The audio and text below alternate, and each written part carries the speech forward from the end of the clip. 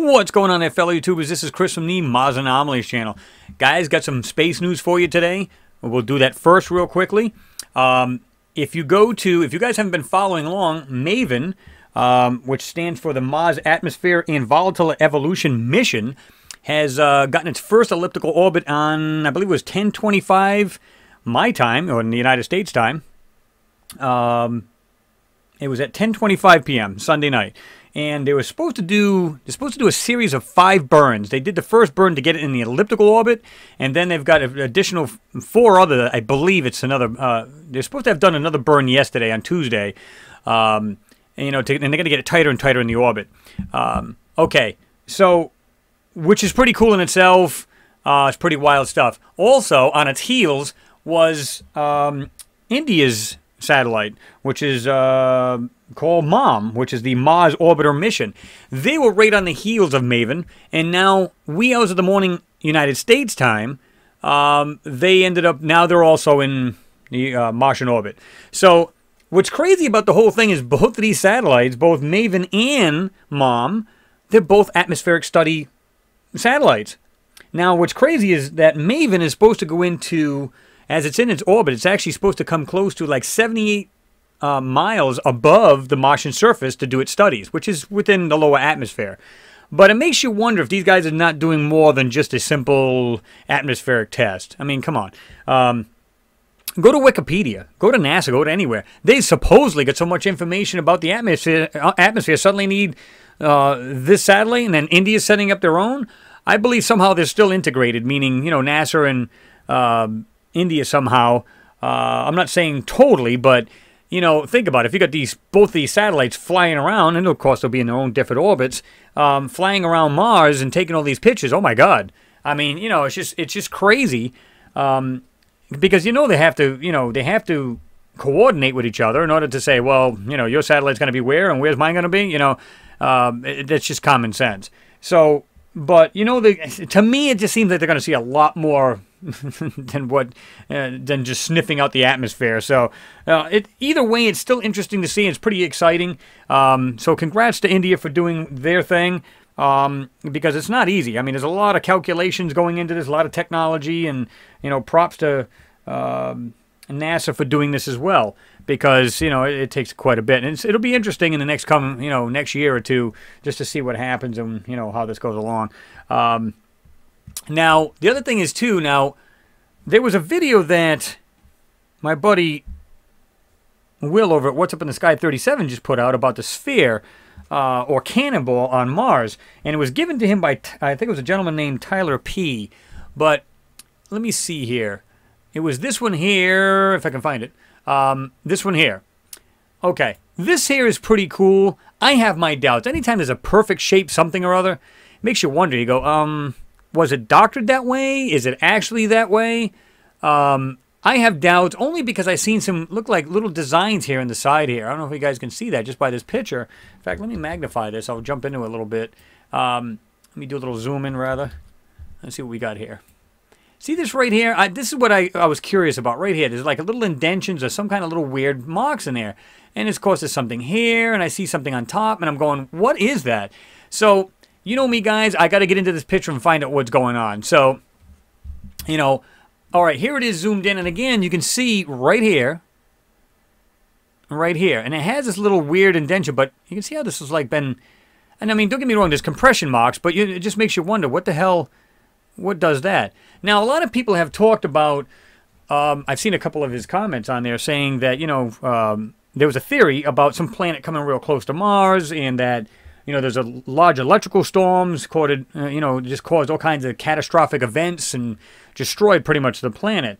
And I remember reading something else somebody had put, it's kind of like what you get from a MIG welder or some kind of welder. When you weld steel on steel, you'll get these extrusion little metal balls, either from the actual melted steel that you're putting together or the actual welding rod, and you'll get these little balls. So they're all great theories. But after I dug into this thing, I'm just going, nah, this isn't right. This isn't right. Now watch this. Let me just get rid of some of the orange or the reddish area. Okay. And you can see that just a little bit right there. And like I said, that's what kind of caught my eye. And I'm saying, okay, let's get rid of the color. Let's see what we can do with this. Okay. Again, starting to see this here. Now watch this. You can see what looks like they put this over this. This is not what you think it is. Now, when I looked at this, I'm seeing this top piece right here. It looks like it comes up like an angle, comes straight up, has this wider area with this weird button, knob, whatever this may be, small piece sticking out, but look at where it goes. It goes like this, and it stops right there, goes into this. And you can see what looks like another piece of it, maybe right here, sticking out. But just below it has a rectangular piece. Okay?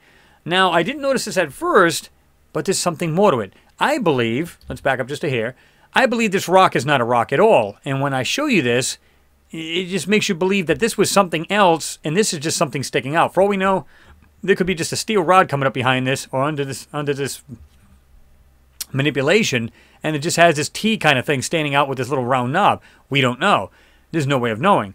So, but I also noticed, let me do this. Now, you can see where I really try to cut through this thing by sharpening it, and you'll get into the actual basic of the picture, but there's still a piece of white. You don't see that below this. So that's telling me, because if we just go backtrack, look at it, it's white right there, so that really gets emphasized when I sharpen, and it's right in that whitened area. Now, right here, now check this out. Something is actually ghosted out going into that.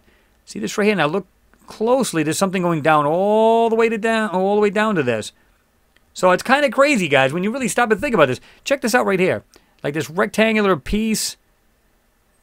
I don't know if that's sticking up with a shadow or if there's just two little holes or whatever that is. But whatever this thing is, now I'm going to go ahead and smooth it out a little bit. And you can see what looks like something's coming right out of that. I believe this is part of the whole thing. This is just a small part of whatever this is. Whether this is buried stuff or encrusted in this rock, or if it's been a rock that was basically its fault. Even right here, look at this on the right-hand side. Looks like these little, almost looks like miniature railroad tracks. See that? It comes over to here, comes over to here, goes across, goes across. Yeah. So now I smooth it out, and you can see this is like into that. See this? And there's something right here going across. It looks like it goes across and then down. And that also looks like it's faded, but it goes right down past this. Whatever this thing is, this has been disguised for what's really sitting behind it. Okay? And you can see right here, just check that out. See, there's something there. You can see that has that kind of like button or whatever that is sticking out, but this looks like it kind of comes up. It has like an angle right here, comes across, and looks like it's fatter here. And it has this little knob at the top, button, call it what you will, and then it goes back down, but you can see where it stops. So whatever this thing is, it's a piece of machinery or something, and there's something else here and something coming out of it. There's things clearly, this is not a sphere. This is something else. So most people go, oh, it's not a cannonball? Doesn't matter. It's something more far sophisticated. And this is what they're hiding. So when you see all of these satellites going up, I mean, there's American, European, and now Indian. I think China wants to do the same. Come on. You know, what are all these guys in the bum rush? What are they all going up there for? Let me guess. Sample. Just rock samples and gravel samples. And now it's atmospheric. Come on. We all know they're full of crap. And these, the skies are blue up there as well as red or orangey color. I mean, just look at the pictures. Just look at Hubble. Go to Hubble pictures of Mars. Just Google that. You'll see both red and you'll see blue. Somebody's full of it. You have to have, there's molecules in oxygen in the atmosphere in order to refract, and it's just different wavelengths of frequencies of light. And when you see that coming through the atmosphere, it's showing there's X amount of oxygen in the atmosphere. And it's just crazy. I mean, I just think they've been blowing smoke, and they've been doing it for years. But anyway, guys, I didn't want to make this super long. I just wanted to show you what I had here. You know, somebody else may be doing this, and they may find something different in this. I don't know.